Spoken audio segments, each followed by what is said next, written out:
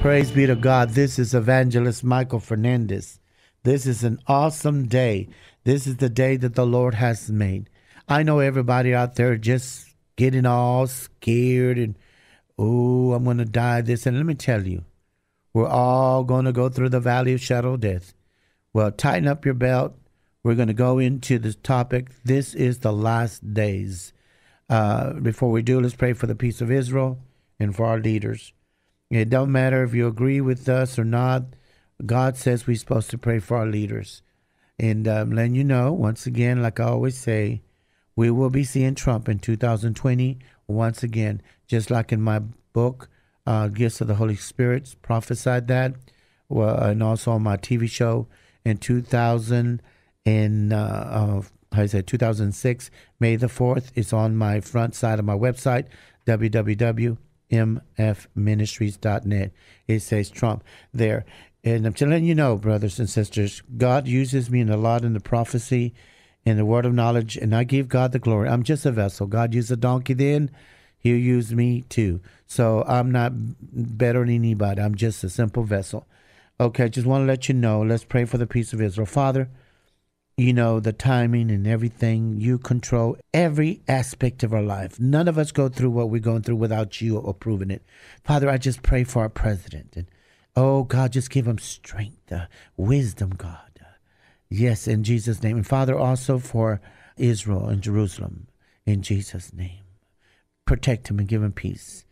I want to let you know, we're going to talk about the last days and about fear. I want to let you know the Lord showed me some vision. And one thing I need to let you know, I know about this crisis and the virus and so on. Letting you know, revival is started. Revival is getting attention. The fear is getting the attention of the sinner. But for the Christian, I got something for you. It's time to stop being a big old baby and sucking on the bottle. It's time to stand up and be a man and a woman of God. And be heard, and don't be a wimp, and stand up for the gospel, and be bold. This is for the Christians and the soldiers of God. It's time to step up in the plate. These are the last days. It's not going to be, it is now. And God told me in the Spirit to tell the church, and this is the word for the Lord, for God has not given us a spirit of fear, but of power and of love and a sound mind. You, as the saints and the sons of God, gird up your loins of truth and be ready for a fight, a good fight of faith.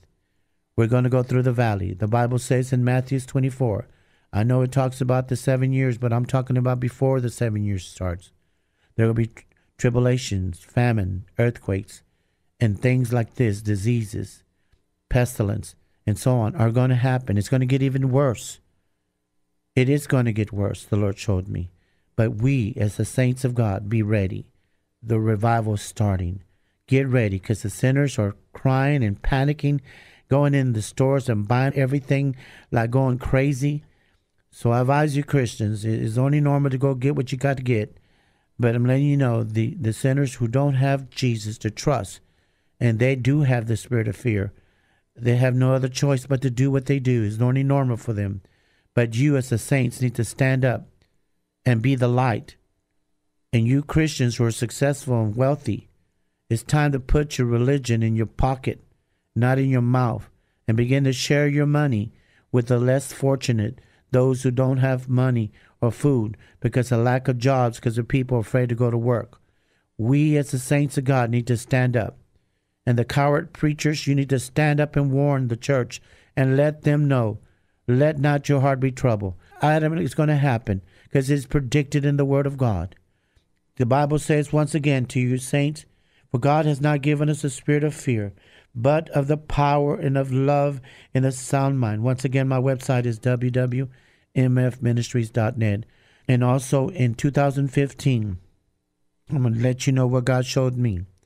2015, when I was preaching, and I had a vision.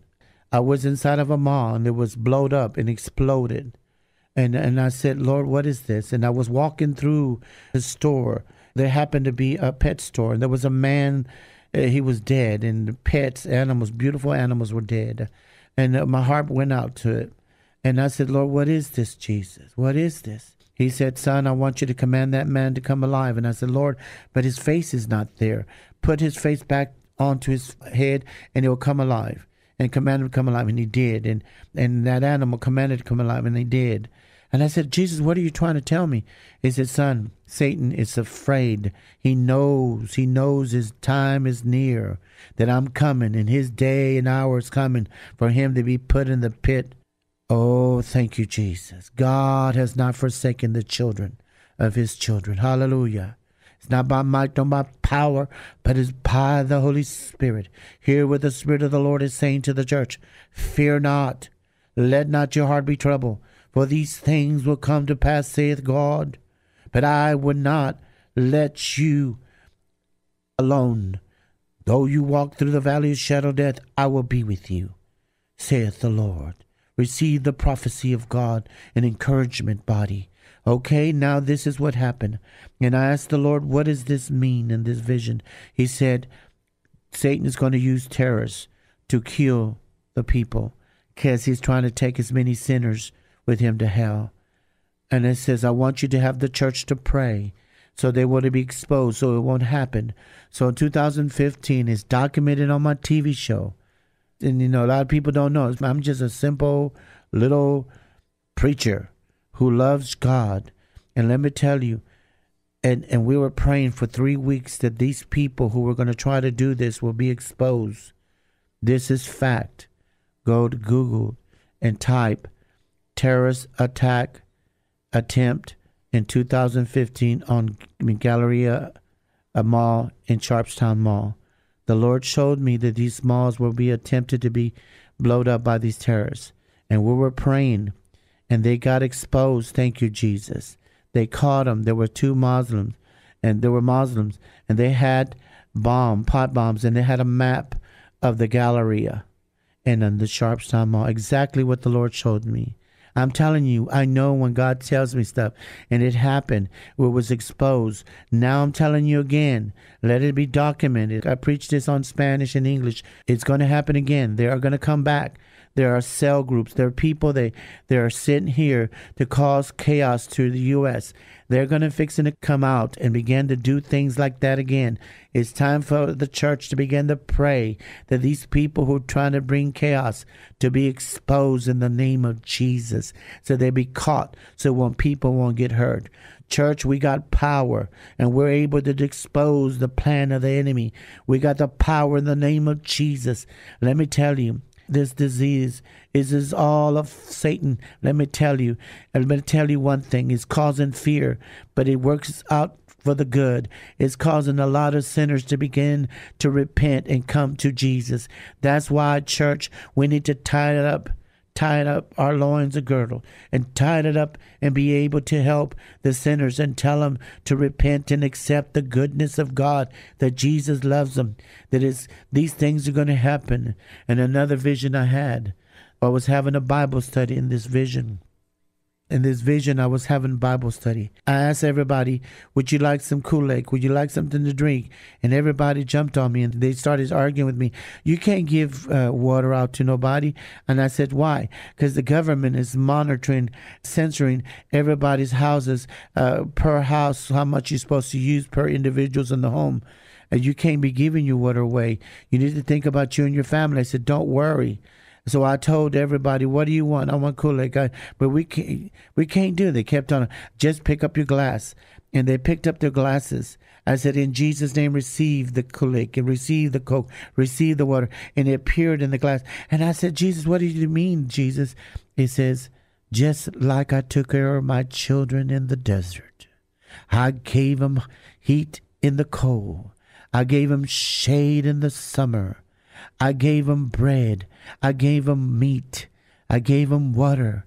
How much more would I not take care of my children under the new covenant, which is a better covenant? If only my children trust me, I will take them through the valley of shadow death. Just like when the judgment came down on the Egyptians, when they covered the blood around the door seal, death passed their home. I'm telling you, if you're born again, hallelujah, death of the disease will pass you along. And if you do get sick, you lay hands on yourself and command that sickness to die and wither, because Jesus has healed you. For the word of God says, by the stripes of Jesus. I'm encouraging church, it's time to be soldiers, not big old babies and sissies being scared and running under the trees, under the rocks. You need to stand up, because God is with you, and we need to show the sinners we're here to tell them of the goodness of God. And if they're sick, they can be healed in the name of Jesus. I don't care what virus, I don't care what famine, I'm talking about a power of the living God. For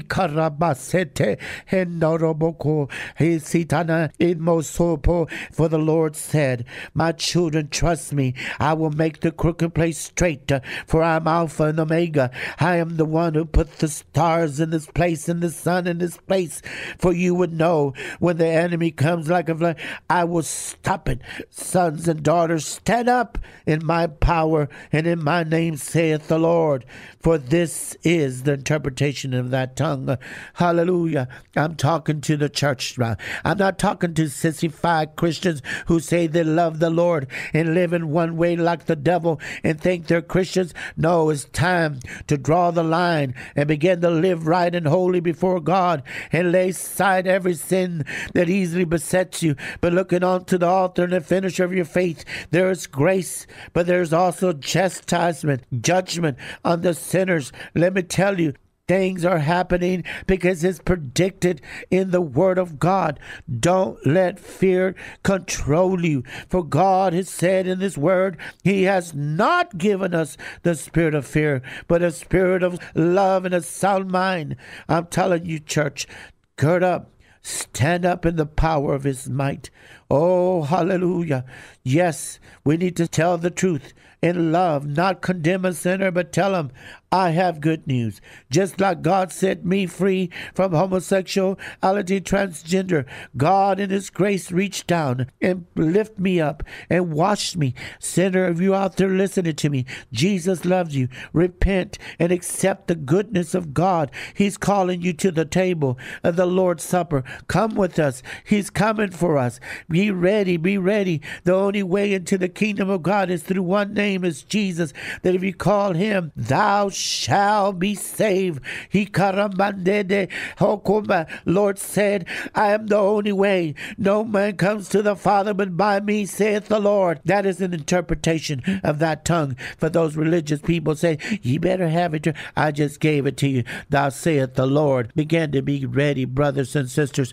These are the last days. These are the last days.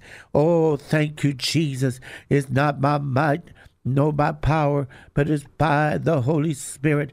Let me tell you, just like God took care of the people at that time.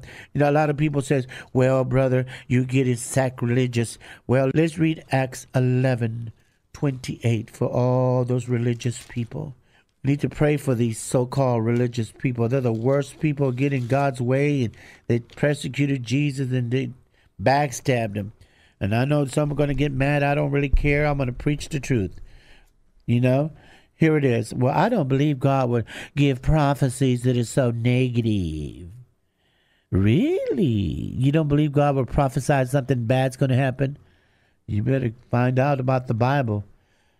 Okay, my Bible says different. Let's read Acts 11:27 and 29 and 28. Here we go. This is to show you that the prophets, the Spirit of God does prophesy things that are going to happen when it's going to happen, either through visions or through prophecy. Here it goes. In those days, the prophet came from Jerusalem, Acts 11:27, Jerusalem, Athenians. Then one of them, named Agabus, stood up, shown by the Spirit that there was going to be a great, everyone say great, famine throughout all the world. Did you hear that? Throughout all the world. They were going to go through famine at this time, which also happened the day of Claudia Caesar. Verse 29, watch what he said. Then the disciple, each according to his ability. Did you hear that? to the disciples, which is you. Everyone say me. Me. I'm not talking about a church. Me. To the disciples, and each according to his ability, to determine to send relief to the brethren dwelling in Jerusalem. Did you hear that? These things are going to get worse. Believe me. And here I'm prophesying of things that are fixing to happen. Get ready. Martial law. It's fixing to be a chaos in the land because the panicking of the sinners, they have fear. We as the saints of God don't have fear. Well, we're going to see this pan out because the Lord showed me martial law in certain cities, and it's going to be horrible things that's going to happen. But God said, let not your heart be troubled. These things are going to happen. Revival starting. But revival, the devil's not going to let you have the sinners without a fight. This is a fight. We're in the battle. Time to tighten up your loins and quit being a big old wimp, a big old baby, a 40-year-old man with a big old bottle sucking on. It's time to grow up and be a man and a woman of God and go out to the highways and byways and win the souls and stop fearing the sickness and disease. For the word of the Lord said, sickness will not come among my dwelling. Hallelujah. Will not come among the dwelling of his children. Thou saith the Lord. And if it tries to come, you curse it and command it to die and withered. Because I believe in a supernatural God. But the natural Christians who are babies and cowards, go ahead and stay in your house. Because we don't need no one getting in our way.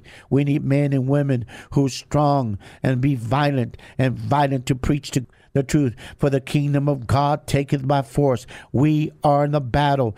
This is the last days. This is the last days. We are in the battle. Jesus is coming. In 2010, when I was dying in the hospital, when they gave up on me, he cut up my Sunday. Oh, thank you, Jesus. I'm telling you. When I was dying, when Dodio's team prayed for me, when I was dying, Jesus came to my house in front of me in my bedroom. He said, son, you will live and not die to proclaim the works. He told me. And he said one thing. He said, tell my children, was in 2010. He said, tell them I'm coming for them. Hallelujah. Jesus said he's coming for us. Oh, though we walk through the valley shadow of death, I will not fear no evil, for his rod and staff comforteth me. Hallelujah. I'm telling you, church, we're not alone. We're fighting a battle, but your reward is great. Hold on to the end. Don't give up. Stand, stand, stand in these last days. Stand in these last days. Let your life be counted. Go into the highways and byways and tell them Jesus loves them, that he's able to set them free.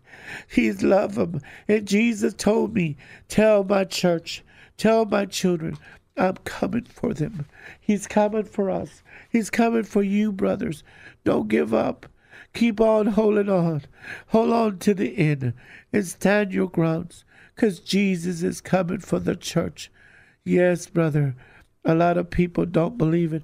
Yes, there's going to be a lot of chaos. What God is saying to the sons and daughters, we do not have the spirit of fear, but a sound mind and the peace of God.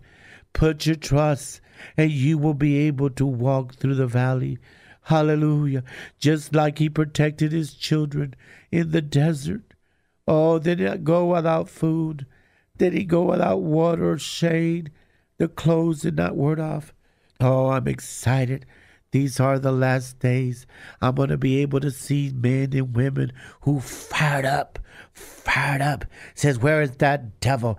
Let sickness come this way. When it touches my body, it would die. Because my Bible says that sickness will not come among my dwelling. Be encouraged. Stand up and fight the good fight. Go into the cities and claim the souls for the kingdom of God. For the revival is already starting now, because fear is falling in the hearts of the sinner, and they're going crazy. They're reaching out. Some are even killing themselves yourself. I'm telling you, brothers and sisters, we need to let them know that Jesus is the answer. It will give them peace so they could go through the valley of shadow death.